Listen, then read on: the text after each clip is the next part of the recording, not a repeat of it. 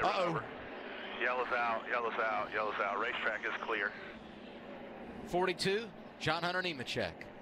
Trashed his race car early in final practice. This the vehicle that won here a year ago with Kyle Larson. Yeah, he had only completed one lap, Michael. You can see him coming up off of turn 4 and just got loose way back in the middle of the corner. And just so close to maybe clipping that outside wall with the right rear and helping maybe straighten him up a bit, but just right there.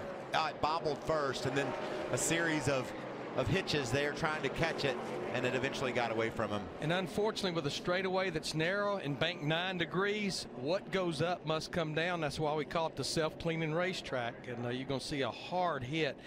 Yeah, I've got to believe that Mike Shipley and them will make the decision to go to a backup car, and it'll have to probably see its first laps when we go qualifying tomorrow. There'll be a backup. The left front got nailed. There you go. Yeah. The monster will bite.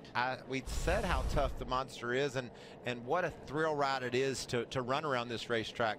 Noah Gragson just got the pole for the Truck Series race at him, and when he started his interview, he was on like 9,000 RPM, because you just get that wound up when you're out there driving one of these cars.